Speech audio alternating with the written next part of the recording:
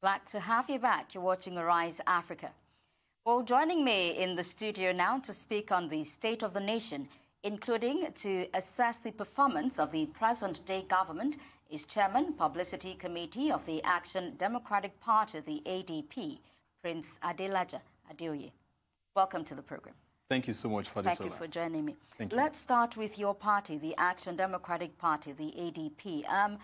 The party was founded to counter the two major political parties, the All Progressives Congress and the People's Democratic Party, the PDP.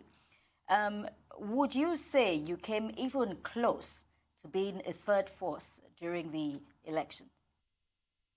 Thank you so much. ADP is the party founded on ideology to move away from what we are used to in the country. Because if you go back to 1999, we return to democracy, you'll find out that we are not where we are many years after. Or where we should be. Where we should be. And we are looking at it that we cannot continue in this way. So that's one of the reasons why ADP came into existence. To move away, a clear departure from the norms and get us out of the entrapment that we have been. That is why ADP came into being. And the 2019 election is our first shoot in the national election. And we did credibly well. At least our party was able to win election. We won House of Rep and we won a state assembly. At least it's a launching pad for us. You understand? So in the subsequent election, we're going to see areas where we need to fix, you understand, to be able to provide the credible alternative that we call ourselves to Nigerians as, as we move ahead. All right. I think that answers my question, how you would do things differently as a party for future elections. Does that answer it, or would you like to? We are going to, of course, like I told you, that, our first shot was 2019 election. We are meeting. The party is meeting. We are looking at great areas. We are looking at areas where, we had a few itches here and there, you understand, to ensure that we provide Nigerians with what we call leadership, quality leadership, okay? Because what we have right now, we cannot actually call it leadership.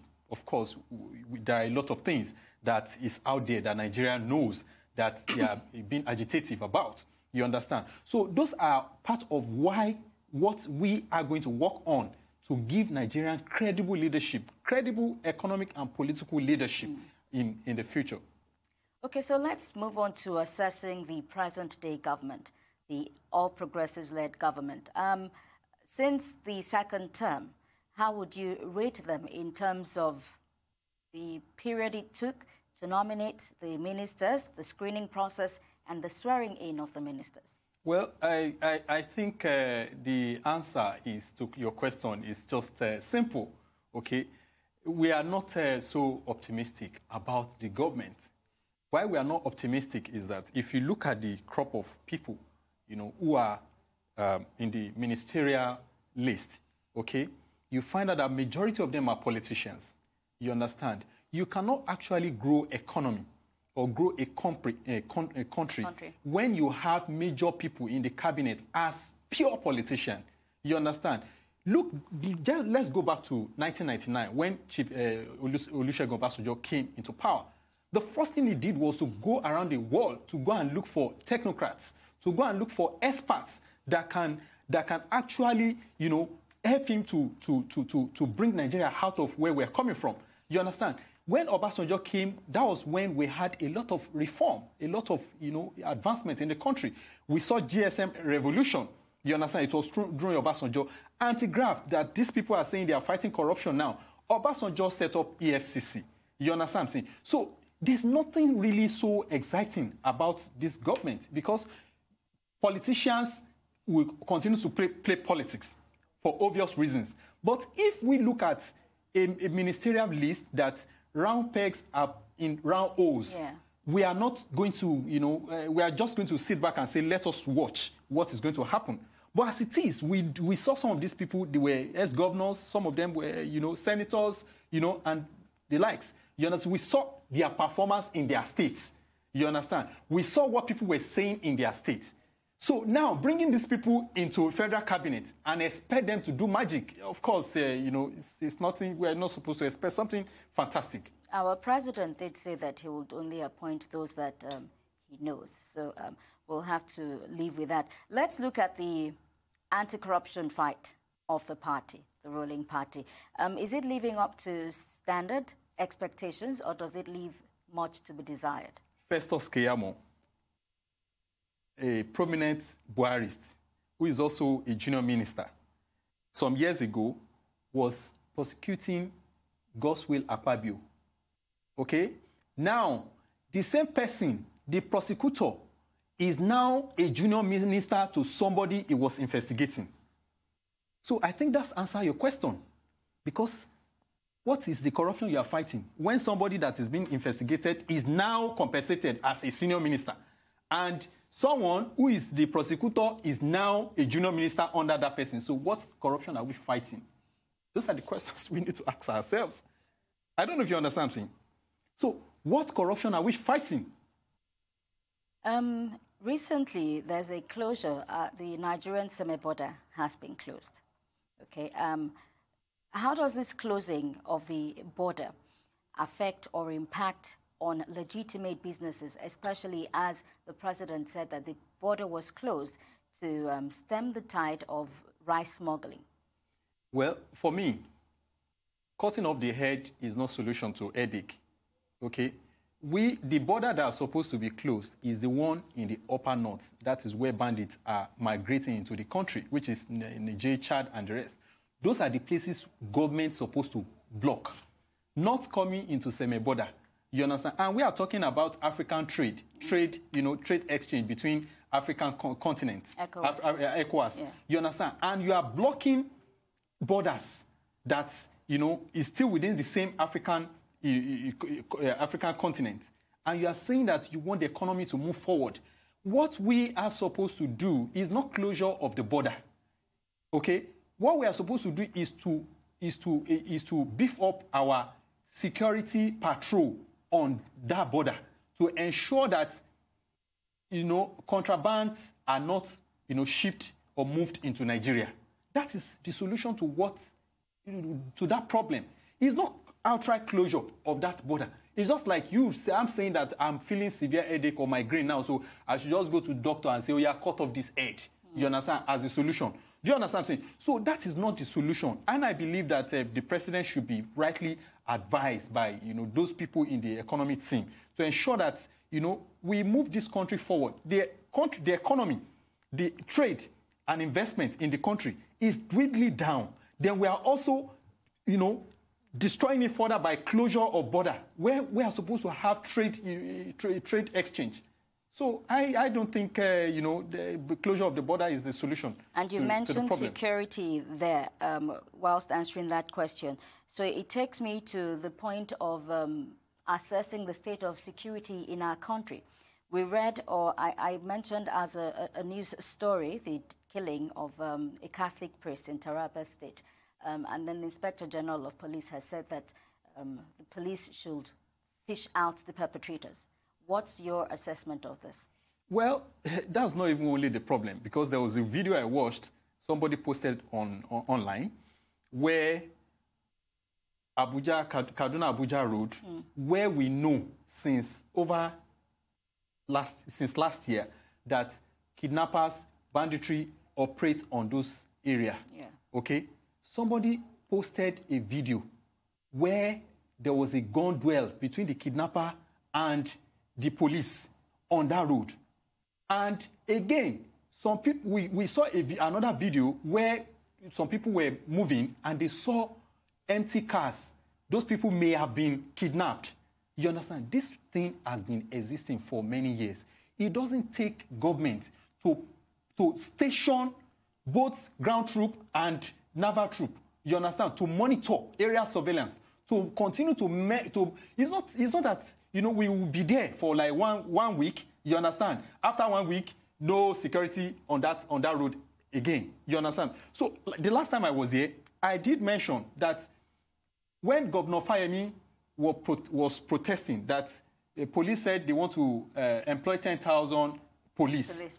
we did argue, I supported Governor Fayemi, that 10,000 police is not enough. There are a lot of able young men across the country that are willing to join the forces to help, fight the problem of security we have in this country. But what is the government doing about that? You understand? So there are a lot of security funds that should be set up, you understand, both even from private and public, pause, to put it together so that we can recruit more people, we can have more intelligent gathering system, you understand? Look at FBI, for instance. FBI did not make noise before they arrested the 77 people. Yeah. They didn't make noise, they didn't do anything. They just went straight, and because all the 77 people that were arrested, none of them could say, no, I didn't commit the crime, because they caught them. You understand? They have done the due diligence. They have gone ahead to find out that... And all the evidence. All the evidence. You understand what I'm saying? So those are the things our security apparatus, security system need to learn from, you understand, so that we can beef up security across the country. The Taraba person that was killed, the person may have been driving alone, you understand. It is not a crime to be a lone driver, you understand, if security is in place, okay? But right now, the person was killed and was burnt in his car, you understand. So people are now afraid now. It's not just about kidnapping any longer. Anything will happen to you. There's problem. There's severe security problem in the country. You understand? We are calling on the president to please find solution to this thing. It can happen to anybody. The last time it was the daughter of Afenifere leader, you understand, that happened in Ondo State. Recently, I read that a former governor of Gombe State, Ibrahim Dankwambo, was traveling between Abuja and Kaduna. You understand? If not for the fact that he has security details, following him, nobody knows what would have happened to him. For instance, let's just say, let me just travel as a Nigerian. It's possible he might have been, kidnapped by now. Yeah. You understand? But because he has security details that they repel them, you understand, they shot and, those people, they ran away. So what of people that do not have such security? It could be me, it could be you. Yeah. Right now, people are afraid to travel on major expressway. So we need government to do something urgently, because this problem has been there. We have problem of electricity. We are now having major one, security. Our life is not secured any longer. All right. So we need to do something. We are begging government. We know government can do it. Yeah. President Buhari can do it. We are begging him. Hold your thoughts. You're not going anywhere. Adelaja Adeoye, you stay with me on the program, but we'll take a quick break now on Arise Africa. Stay with us. Glad to have you back. You're watching Arise Africa, and still in the studio with me to discuss the state of the nation, including assessing the performance of the present government, is the Chairman Publicity Committee of Action Democratic Party, ADP, Prince Adelaja Adeoye. Thank you for still being here. Thank you.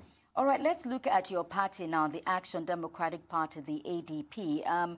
You're hosting a nationwide summit on Sunday.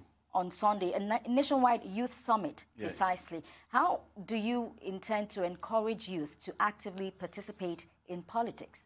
Well, one of the reasons why we've come up with ADP National Youth Summit is to engage the young people across the country. At least we see that the tide is gradually changing. We see, in fact, we commend Governor of Oyo State, Engineer Seyi Makinde, who is living up to his promise. He said when he becomes a governor, he is going to appoint a young person as commissioner. He has done it. He appointed someone who just graduated 3 years ago. 27 years old boy. Young man. You understand? Boy. You understand? As a commissioner. He has done it. We know a lot of people, including the president, that said, when I come in, you to take part in my government. But, of course, the youngest person that we are seeing in that government is my Egbon, Sunday Even in the same state House of Assembly, you have a very young person, Debo, you understand, as a speaker. So this is one of the reasons why our party is organizing Youth Summit, to conscientize the young people across the country that they can do it, to mentor them, to let them know that it is possible. They need to try. I am a young person too, of course. That is why you see me, I am actively involved in politics. I've been here for a couple of times. I've spoken here, and I am going to be participants on that summit and encourage the young people. If you look back at Nigeria, most of the people you see at the helms of affairs today, some of them started when they were 20, 30, 40. Very young. You understand? Yeah. And they refuse to quit the stage. You understand? Of course, power is not given to anybody. You understand? Power is taken. It's not that we're going to take it violently. We have to orientate ourselves. We have to come together. We have to tell ourselves what we need to do. We need to organize ourselves. And in this summit, you will also be talking about insecurity as a bane of youth development in Nigeria. Tell us about that. Youth insecurity. Yeah. Why do we have social vices in the country? When economy is not growing in the right direction, young people don't have what to do, okay?